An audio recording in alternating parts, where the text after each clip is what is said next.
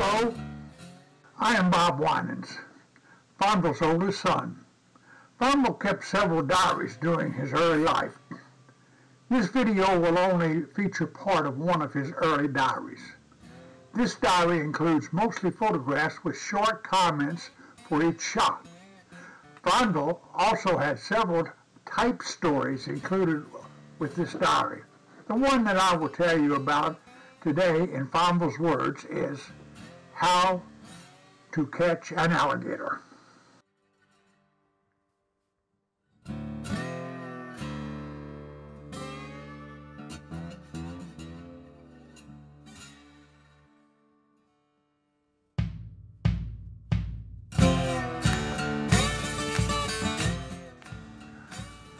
All the marsh and swamplands that fringe the Gulf of Mexico on the north is a breeding place of the alligator. Here they exist in countless numbers, hatching out more young ones every year. To the casual explorer, a sight of the elusive amphibian is rarely accorded. During the winter months, he burrows himself deep in his hole, but summer brings him out of hibernation in search of food. Even then, he keeps himself well concealed at all times in almost unapproachable places and will completely disappear on the slightest provocation by withdrawing to his den or sneaking beneath the black swamp waters to remain longer than one would care to wait. The method used by our Cajun companions to capture the wily gator is employed at night. It is called shining.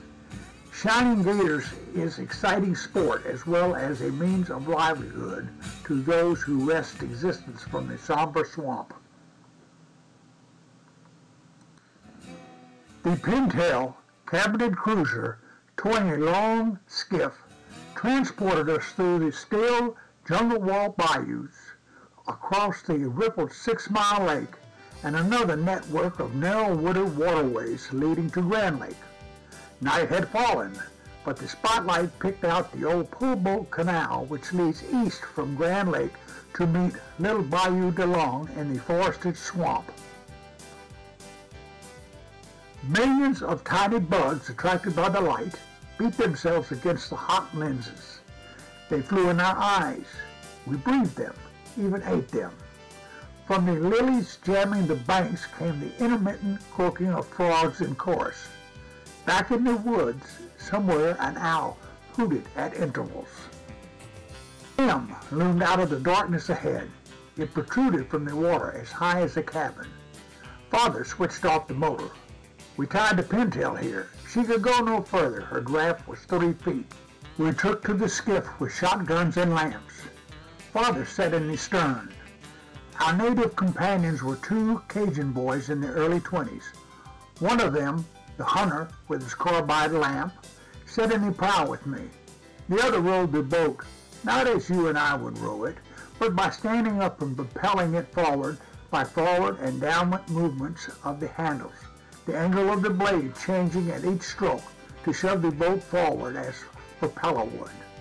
This manner of propulsion allowed the rower the most freedom of body movements and enabled him to row hour after hour with tireless effort.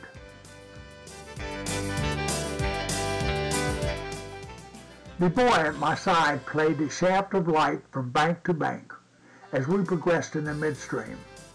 The black walls of the overhanging tangled foliage revealed nothing. They seemed even shrouded in unfathomable mystery. Giant cypress, eerily draped with long flowing stalactites of parasitic moss, reared their silhouetted flat tops far above the rank growth of the jungle. Numerous floating islands of hyacinths impeded our progress so that one of us would have to lie on his stomach on the prow and part a path through them with his hands. Some channels were so thickly choked that navigation of any sort was impossible. My eyes followed the shifting beam of light wherever it went, straining nervously for the blazing eyes of the alligator. Back and forth. Back and forth. My neck felt like a rubber band. Bayous intertwined, crossing and branching, so that I soon became totally lost. Father was equally bewildered. The Cajuns chuckled. They were at home. We made no noise except breathing. The oars dipped noiselessly in the inky water, then ceased suddenly for a moment. An alligator had been sighted. The headlight bearer pointed out the two fiery orbs 100 yards ahead, below the bank in the black shadows of a jumble of palmettos. The skiff glided forward, seemingly drawn by the magnetic glare of the eyes. My breath came jerkily, but was well subdued. A weak feeling at my knees and a certain tautness about my chest reminded me that I had long looked forward to this tense moment. My partner now crawled forward to the prow, slowly, carefully, and training the light steadily on those burning eyes, prepared to grab it by the neck. The space between the eyes plainly told the size of the gator. The formula is simple.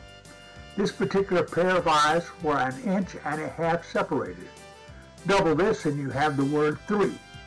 Add the word feet to this result and you will have the gator's approximate length, 3 feet. Of course, the alligator won't put up with any such nonsense as measuring between his eyes, so the hunter learns to judge inches approximately, thereby eliminating the possibility of grabbing one by the neck, which should really be shot. We were close enough now to see the details of the armored head of the reptile and the rank vegetation surrounding it. It lay quite still, staring doubtfully at the blinding light. But as the hunter reached forward, the beam of light fell upon his hand and the red eye disappeared. Not for long though, for the carbide lamp again picked the eyes out of the lurid bayou. They were in mid-channel, moving away parallel to the bank. This time the weary hunter did not fail. He had both hands locked about the reptile's horny neck, and although it was not a large one, it succeeded in lashing the water to foam with its sinuous tail. By the time we got it aboard, we were soaked for our pains. We tied the gator with a rope in the bottom of the skiff. In its fury it was, snapping those terrible jaws and emitting a series of grunts, not unlike those of a dog whining for a canine delicacy. In its frantic efforts to escape, it rolled over and over, twisting the rope to straining knots. It was twisted almost beyond endurance, and it seemed that our captive would commit suicide by choking himself. We relieved the strain every now and then by untying the leash and untwisting it when it got too knotted. For several days the gators could not reconcile itself to the monotony of a galvanized wash tub, but now it basked in a luxurious mud puddle far from its native haunts in my backyard. There are 2 smaller gators for company in the same puddle. As partial atonement for their losses, I toss them a nice steak now and then, which they tear asunder and enjoy to the fullest.